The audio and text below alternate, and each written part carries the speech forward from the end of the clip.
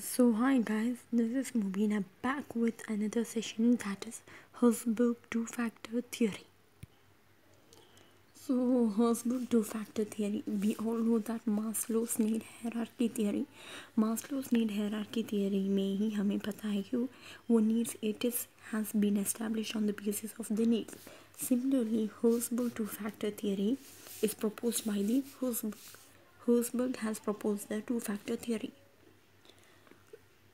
So Herzberg two-factor theory, Herzberg has divided his factors or his need into two, that is the hygiene factors and the motivational factors. So Herzberg two-factor theory means workers have some kind of dissatisfaction. Workers have some dissatisfaction or satisfaction. So he has divided into motivational factors and hygiene factor. Motivational factors are the factors which promote the workers to motivate,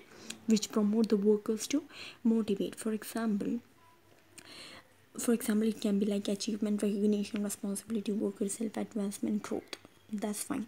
hygiene factors वो factors हैं कि वो एक dissatisfaction करते हैं, dissatisfaction. Motivational factors वो factor हैं जो एक ऑर्गेनाइजेशन के मेंबर्स को मोटिवेट करते हैं. वो फर्स्ट वन है achievement. Achievement means in simple words it can be like what the main achievement we have, for example like profit making or the well settlement of an organization, like that. Recognition मतलब एक पहचान हो यानी कि मैं एक इस organisation के मेंबर हूँ, यानी कि मैं एक वर्कर हूँ इस ऑर्गेनाइजेशन के वैसे होते हैं recognition. For example, people want everyone to recognize them, that is like as a worker or as a manager, something like that. Responsibility, when the people have given the right responsibility in the right way. एक people को उसकी काबिलियत के अनुसार ही हम उसके responsibility सौंपते हैं तो उसे मोटिवेशनल फैक्टर के एक फैक्टर कह सकते हैं. Work itself, the main thing in work itself means what? The work itself, for example, like he should be passionate in doing his work. What is that? He should be passionate in doing his work. At that time only the work itself becomes the what? One of the motivational factors. And then comes the advancement. Advancement means always you are going to the office and working in the same pattern. It's not good. Day by day some advancement should be there. Either it is in terms of the salary, or either it is in terms of the money, or else in terms of the satisfaction. नए तरीके होने चाहिए, advancement होनी चाहिए technology.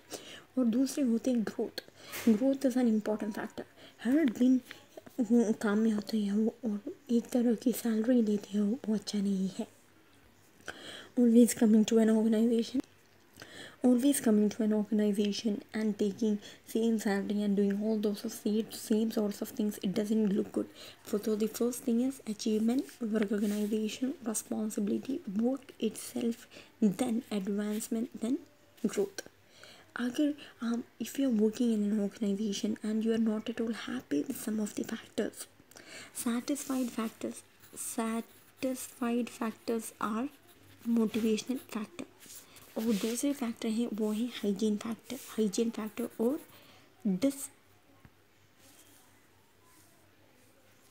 dissatisfied factors. So if a factor is causing you satisfaction, that is known as the motivational factors. If the factors in an organization that is not causing any kind of satisfaction, अब आपको कोई भी तरह की अच्छी नहीं दिखती, यानी कि आपके मन में नहीं यार मुझे कुछ और करना चाहिए, ये अच्छी नहीं है, इसे भी बेहतर कुछ अपॉर्चुनिटी हो सकता है. If you have a feel that no better opportunities where available, I could have done something better, then it is known as the hygiene factors or dissatisfaction factors. Part 2 will be continued with this explanation. Thank you. If any kind of some comments or suggestions have been there, it will be accepted. Thank you. Please do subscribe for the channel.